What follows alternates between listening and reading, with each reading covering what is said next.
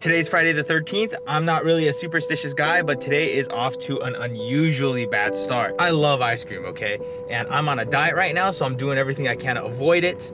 But now we are headed to the Museum of Ice Cream. Why would you do this to me today? This is the universe's way of punishing me. Can you just tell me all the ice cream is really disgusting so I don't feel bad not eating it all? I love ice cream, man.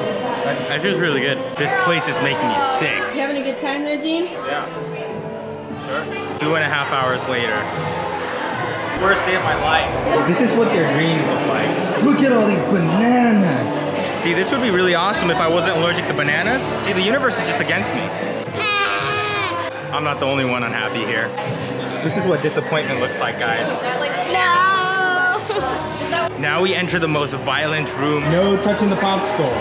Your hand's awfully close to that popsicle right there. Okay, we got like inch. This is how you trick people into thinking you're touching a popsicle. This is how you live a lie. So yeah, obviously today was a pretty sad day, but at least Romina and Leslie had a slightly better experience. Get down and we fuck shit up.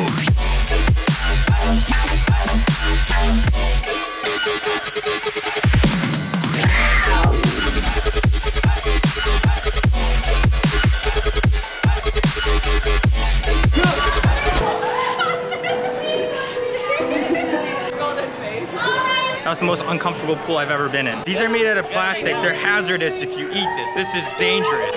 What happened? What did I tell you guys? Friday the 13th. This is what happened.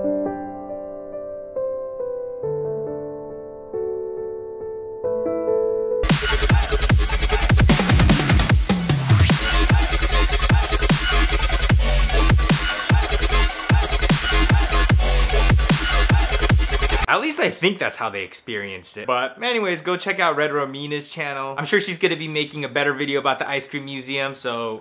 We're young and hip like all the kids on the internet.